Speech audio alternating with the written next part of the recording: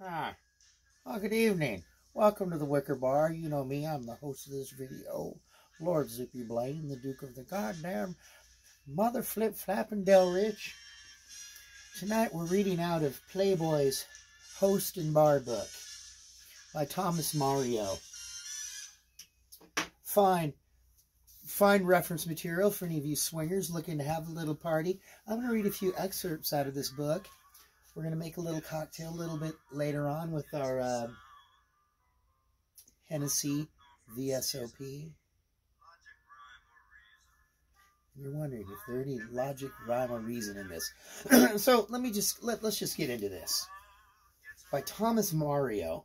With the flair he brings to his Playboy articles on food and drink, Thomas Mario offers an encyclopedic guide to party giving, standards for wines and spirits, and some 800 recipes for mixed drinks.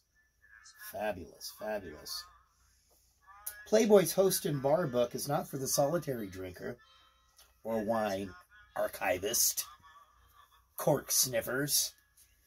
Rather, it is written in the belief that whenever two or more persons touch glasses, both the liquor and something else begins stirring up. A little wiggling in the loins, perhaps.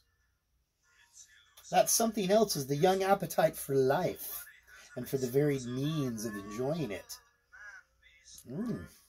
Playboy's reason for existence and the reason for this book is all those subtle little variations in life that you like to enjoy. But very, very interesting. Some fabulous. And it did have some little hash marks, check marks. Hash mark sounds more official for some of the cocktails the previous owner of this book has sampled. The Flying Grasshopper being one of them. I do believe that Rael and I tried a version of the Grasshopper quite some time, and I believe that was the biggest stinker of all cocktails ever. I don't even think it was drinkable. But look at that. That looks like a hand made out of ice clutching that Collins glass there. Look at this.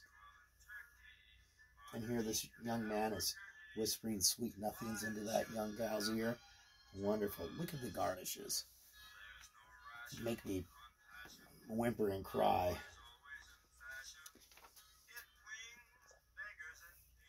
Parties for pleasure. They got a few parties in here. I just want to read the one because there's one party goes all night long.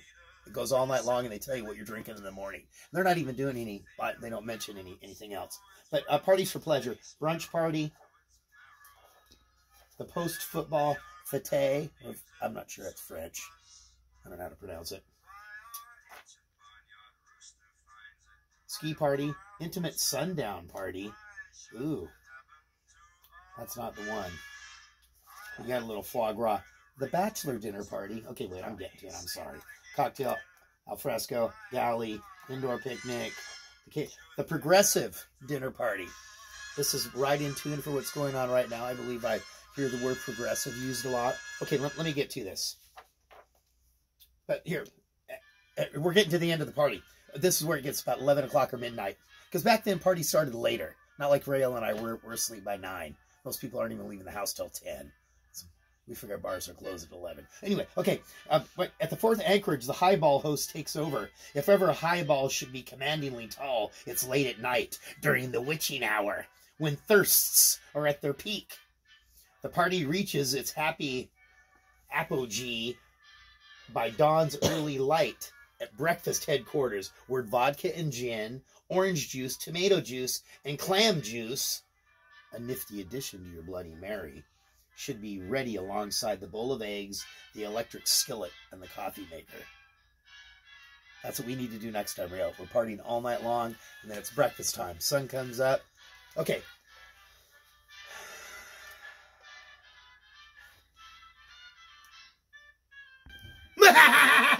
Welcome to the Wicker Bar. You know me, I'm the host of this video, Lord Zippy Blaine, the Duke of the goddamn motherfucking Del Ridge. We are making a cocktail. We're on the cognac. We got this fancy bottle of Hennessy, and I'm just trying to stay hip, relevant, and alive on the right side of the dirt. Perhaps you heard my little dissertation earlier on about the Playboy, whatever it's called, hosting, bartending, cocktail, all around good time, enjoy life book. This one is called the Brandy Cassis, although obviously we're going to be doing a little cognac. Pretty simple, straight up type of a deal here. We have our Hennessy VSOP. Thank you, Shrek. We have our cassis. We have some lemon juice, and then we are going to. I'm doing simple garnishes. Simple. Don't start asking me to create a pot leaf out of a sliced pineapple or a parrot's head or anything else. We've got some ice, and I kind of had to adjust this one. This one was a cocktail that was made for really a very small portion, so I kind of tripled the recipe. So it might be a little bit too much, but you don't want to mess up the ratios too badly. So this is a cocktail for 3. If you were following it, but you can do the division, long division later on. So here we go. We're going to do 5 1/4 ounces of our Hennessy VSOP.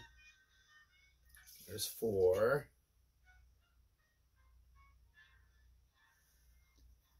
There we go. 1 1/4. There we go. We're going to do 1 1/2 ounces of our lemon juice. You just squeeze the lemon till the juice ran down your leg. 1 1/2 ounces of lemon juice.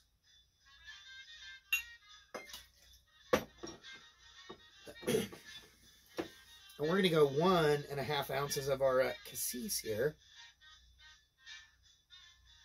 There we go. Yeah.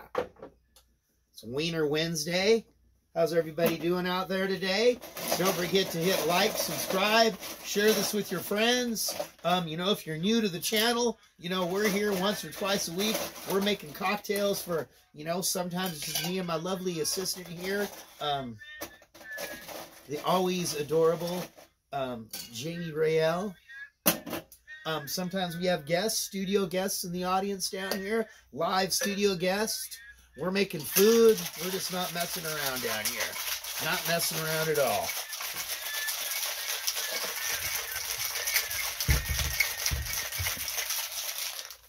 A little bit colder. There we go. Whoa.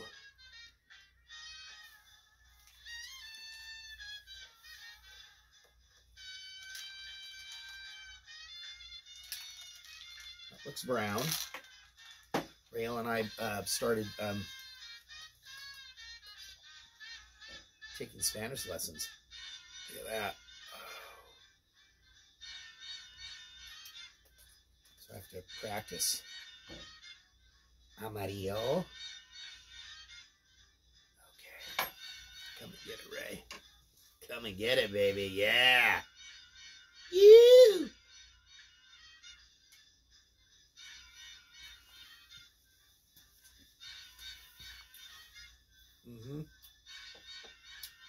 Not bad. Little stout, but I like it. I like it a lot. Thank you very much for joining us here live at the Wicker Bar. Happy hour at the Wicker Bar, broadcasting live on the shores of the Longfellow Creek. You know me, the host of this video, Lord Sleepy Blade and the Duke of the goddamn motherfucking Delridge. I'm bidding you a fond farewell until we meet again, until our glasses touch. Thank you. Until our glasses touch. And you hear the gentle tinkle, tinkle, tinkle of the ice. It's like a maraca. Camaranda. Okay, I'm out of here. I'll catch you later.